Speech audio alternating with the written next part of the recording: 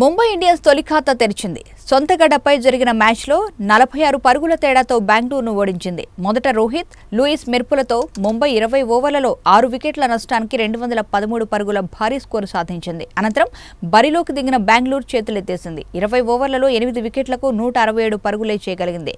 Captain Kohli కడదాకా క్రీజులో నిలిచినా అతడికి సహకరించే వారే కరువయ్యారు. 4 మ్యాచ్లాడిన బెంగళూరుకి ఇది మూడో పరాజయం. ఇవి i7 news updates. For more updates keep watching i7 news. Go.